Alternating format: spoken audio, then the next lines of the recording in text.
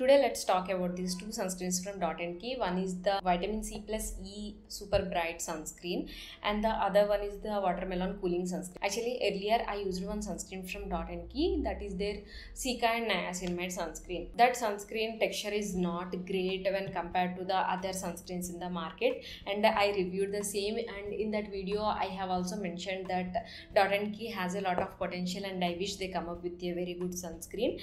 And here they launched two sunscreens, and this sunscreen is going viral on Instagram. Like I see everybody raving about this sunscreen, and Dot & Key also promoting this sunscreen like crazy. They are doing all this influencer marketing and everything when coming to this sunscreen. So let's see if it's worth all the hype or not. Hi, I'm Anusha. I make videos related to skincare. If this is your vibe, please consider hitting that subscribe button. Without further ado, let's get into the video. So starting with the SPF factor, it has got SPF 50 and PA++ rating, and the certification is also uploaded on the website. So it is a certified sunscreen and it is a hybrid sunscreen. I'll be leaving all the filters on the screen. They are same as the Plum Niacinamide sunscreen, exactly the same filters. And along with the filters, they have used three types of vitamin C: ascorbyl glucoside and kakadu plum extract, which is known for rich vitamin C content in it, and blood orange, very rich source of vitamin C. So three types of vitamin C, and they have also included vitamin E in this formulation. So we are getting like a lot of antioxidants from this sunscreen. Antioxidants are, if you have them in sunscreen, they boost the efficacy of your sunscreen. Now coming to the texture, it has got this serum, running serum kind of texture, and it blends seamlessly into the skin. It will leave no white cast, no peeling, nothing, and it settles into a matte finish. It is a fragrance free product. So I think overall it is a very good sunscreen, and I think it's worth all the hype it is getting on the internet. The only one thing is that if you are not comfortable using benzoyl in your sunscreen, then this is not the one for you. If you are comfortable using benzoyl, then definitely you can pick this one up. Yeah, and it is very comfortable matte finish. Some matte sunscreens are like they will suck the soul out of your skin, but this is not like that. It will feel very comfortable on the skin. So yeah. And now coming to the second variant, it is their watermelon cooling sunscreen.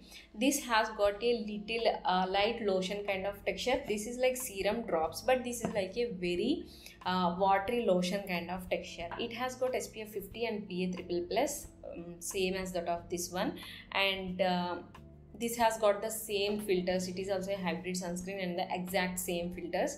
Along with the filters, it has got watermelon extract, beetroot extract and aloe vera leaf juice. So these are the main differences between the two sunscreens. It has got all the vitamin C extracts in it, while this one has got more skin cooling, hydrating kind of ingredients in it.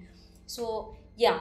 And coming to the application part, it blends so well like a very lightweight moisturizer into the skin, and it will give this beautiful cooling sensation on the skin, which I really loved.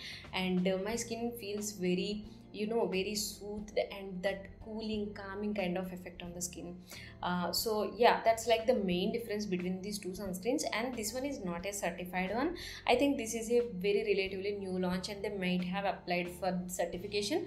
And generally I have seen brands doing this in the recent days. First they are releasing the sunscreen, and after some days they are uploading the picture of the certificate. So I am guessing that this might happen with this sunscreen also. So the certification is not there right now on the website. At the time I am shooting this video, it is not there, but in the future they might do it.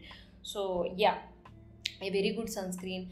I felt that this one is a little more hydrating, while this one gives you like a matte finish. My skin is not from very oily skin family. I like sunscreens that are a little dewy, little hydrating and stuff. So I am inclining more towards this sunscreen.